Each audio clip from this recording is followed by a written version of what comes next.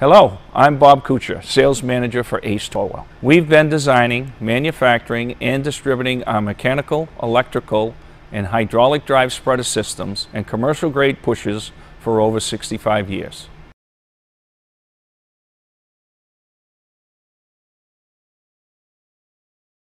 It's made out of 304 stainless steel. It's a single piece sheet and it's fully welded on every corner and every seam all the way around the unit.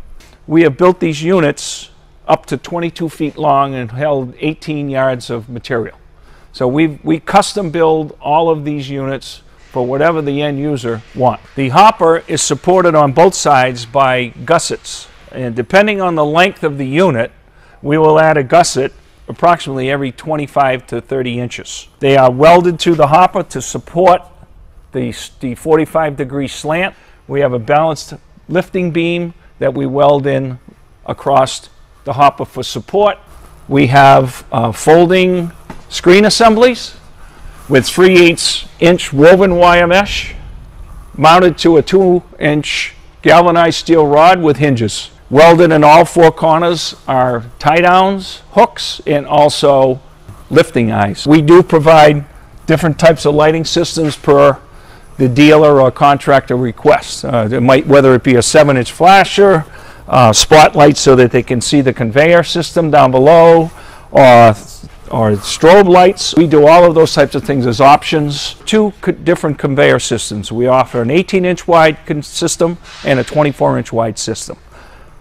Both systems are driven by 1.5-inch hardened steel shafts. The back drive is a 25-to-1 gearbox or an optional 50-to-1 gearbox, which would give you more torque. The conveyor system attached to the 1.5-inch shafts are 4 8-tooth cast iron sprockets. We have a unique design. We have a take-up bearing on an 1.5-inch shaft, and it is self-adjusting to a certain length, and then you would just tighten the take-up bolt down when it's exhausted the length, and it self-adjusts for another period of time. Torwel offers an option to install a pony motor, which is an 18 horsepower Honda motor that gets mounted down here, and it provides the entire hydraulic system. Instead of using truck hydraulics, we'll use the pony motor so that you don't have to provide hydraulics from the truck itself. They can be used for plows or wing plows for whatever the capacity is of the truck. An option to the handheld gate door opening is a crank-up type chute assembly that brings the rod down to the passenger side to the ground, so that instead of having to loosen the nut and do this by hand, it can be on a system similar to a trailer jack, so that you can turn and it opens and shuts the gate door. Other options that we provide to these systems are calcium systems, calcium tanks to the side that are mounted in bracketry. Hydraulic or electric pumps deliver the calcium to the conveyor chain. We offer a remote grease bank. We actually plumb tubing to each one of the fittings and bring it here on a bracket, and you can grease the bearings from back here. Mounting options for the large Torwel units are dump mount, chassis mount, and roll-off type mount systems. Then our discharge assembly. This is a chassis chute, so in this case, this unit could be mounted on the truck rails or on the chassis part of the truck.